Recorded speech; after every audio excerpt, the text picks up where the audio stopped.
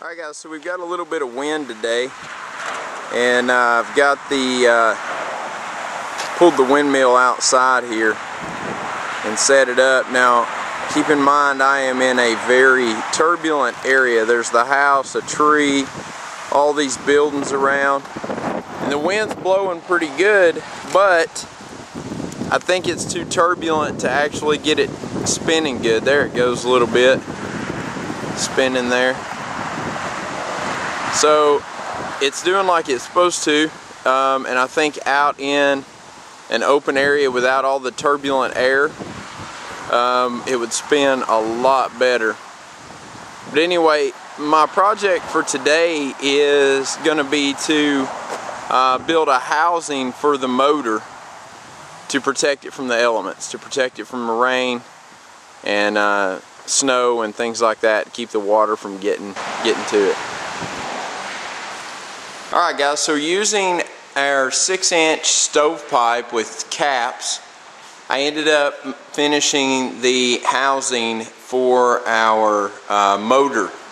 And what this will do is it'll just keep the elements off of it, keep the rain and the snow and everything out of there. And then we've still got a gap up here under the bottom, but that's good because that'll allow that heat that produced by the motor to escape from the bottom there. So yeah, it's just a piece of 6-inch black stovepipe, and I'll take it apart and show you, because it's just pushed together right now. I'll take it apart and show you what I did to make it.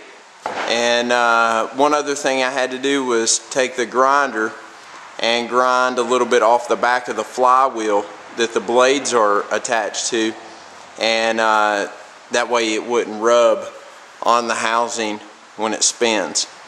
So anyway, we got that done, and that's also good because it'll lighten that flywheel up too. Not a whole lot, but a little bit. So anyway, let's pull it apart and I'll show you what I did. Alright, so the back part is simply a piece of stovepipe with a cap on it. I'm just going to pull this off here. And it's like I said before, 6-inch stovepipe.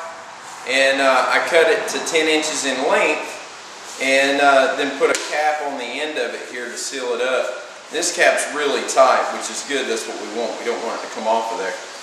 And then I notched out here so that it would fit around the base of the mount here.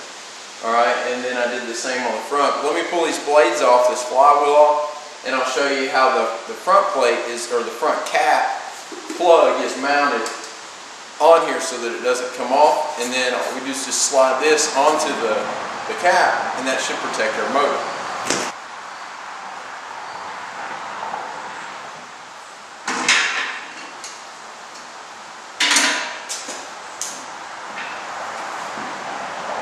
Alright, so you can see here where I actually took the grinder to the back of the flywheel, and I pretty much just smoothed it out a little bit with the grinder. I probably took in total maybe 1/8 of an inch off of it, and like I said, just using a regular grinder wheel, and then grinded the inside pieces down a little bit here too so that they don't rub and it's all flush.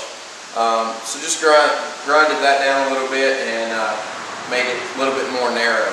So, and it's just enough that it works. If I needed to, I could grind a little bit more off, but I don't think I need to. Alright, so the front cap itself is simply riveted on. Back here behind the motor, there's a plate, and that plate is actually attached to the motor itself. So all I did was notched out the cap in the front so that it would fit around this flange right here, and then notched out the cap underneath so that it will fit up around the frame of the mount itself, and then simply riveted it to it with some 1/8-inch aluminum rivets.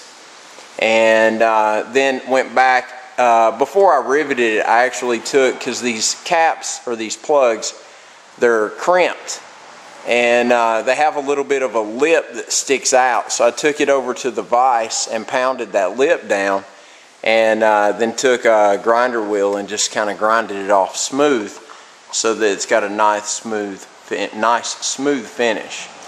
So with that on there, all I have to do is it stays attached to the motor, and with it cut out here, it's still enough room to get a wrench up in there to get to the bolts to take the motor off if I need to. So that's that. That's all we had to do on that, and then that cover will go right over the back and protect it from the elements. So the only thing I need to do to the motor, or I'm sorry, to our housing still, is I need to drill a hole in where the wires are going to actually come out of the housing and then into our frame here.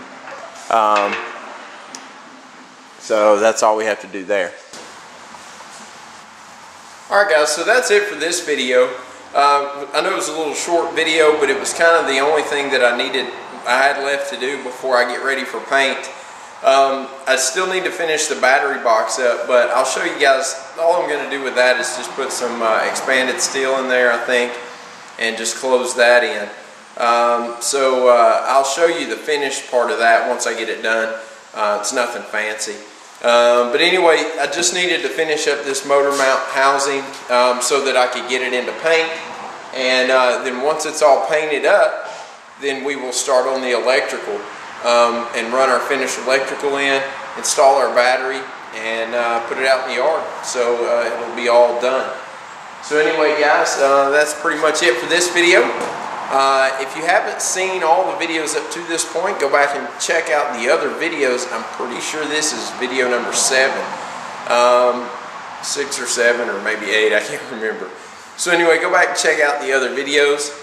There's a link to subscribe to my channel at the end of this video, so I encourage you to do that. And that way you'll get an update anytime I post any of the new wind turbine videos or anything else that you might be interested in. So go check that out. Don't forget to rate the video and leave any comments or questions that you might have about the wind turbine project in the comments below, and I'll be happy to answer for you. So until next time, I'm Bobby Hughes with HPFirearms. And get out there, shoot some guns, be safe, and most importantly, have fun. See you guys later.